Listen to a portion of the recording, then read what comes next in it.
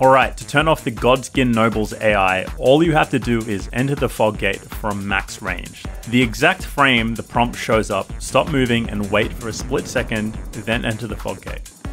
Simply run forward and you'll be able to move past it. If it doesn't work straight away, circle around with the movement stick and it should let you move freely into the boss arena.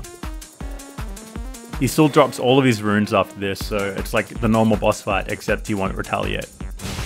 As you can see, you can just wail on this guy and he doesn't care. His AI is completely turned off.